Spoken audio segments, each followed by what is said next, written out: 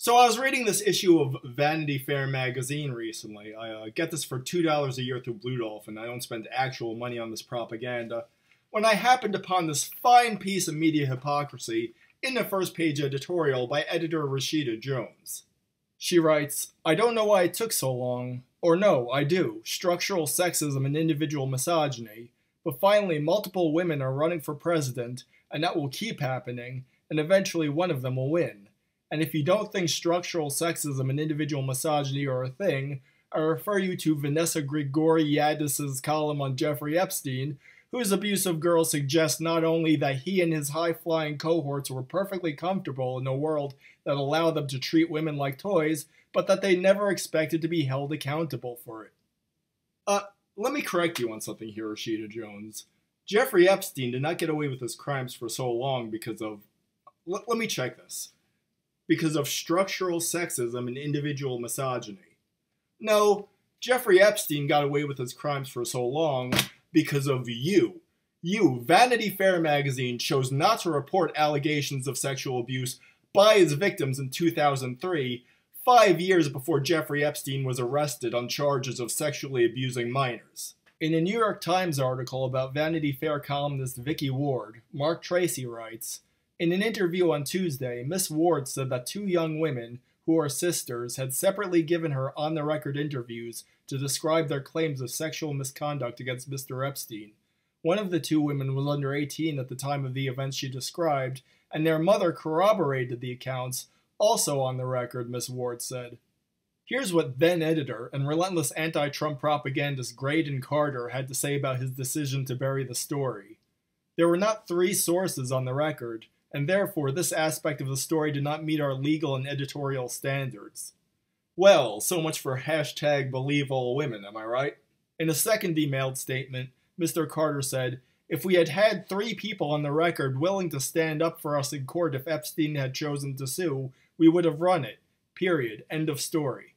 And yet you and every other media outlet had no problem heavily publicizing every completely uncorroborated allegation against Donald Trump and Brett Kavanaugh.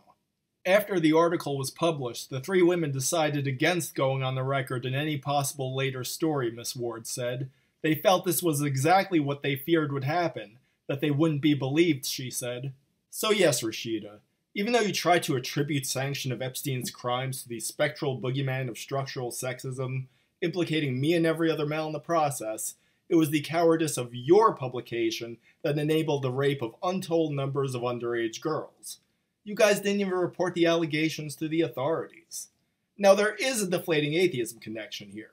As it happens, Jeffrey Epstein was an atheist. He was a vocal atheist, and in fact, he was heavily involved in promoting and funding the superstar atheists of the 2000s. Here's a photo of high-profile atheists Steven Pinker, Daniel Dennett, and Richard Dawkins flying on Jeffrey Epstein's private jet in 2002. Epstein was actually flying Dawkins to California for a TED Talk Dawkins was to give, a talk which would inaugurate his career as a celebrity atheist. Through the years, Epstein would support Dawkins and Pinker through the $500,000 worth of donations he gave to the Edge Foundation, run by John Brockman, also featured in this photo. Celebrity atheist also ran PZ Meyers was also the beneficiary of the Edge Foundation's largesse, as John Brockman gave Meyers a substantial advance for his middling new atheist tome, The Happy Atheist.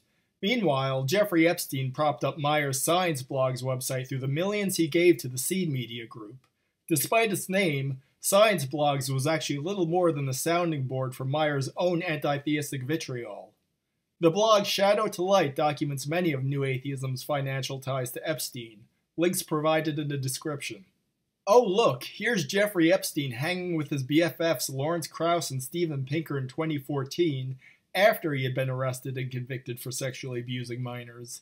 As it happens, Jeffrey Epstein gave $2 million to Krauss's project at Arizona State University. Krauss was fired from ASU once he had his own run-ins with Me Too. So we see Jeffrey Epstein belonged to the same moneyed secular liberal milieu as the rest of the mainstream media. No wonder they did everything they could to try to protect him.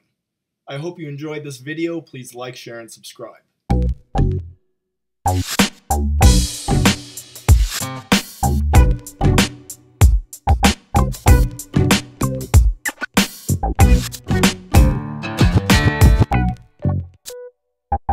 you.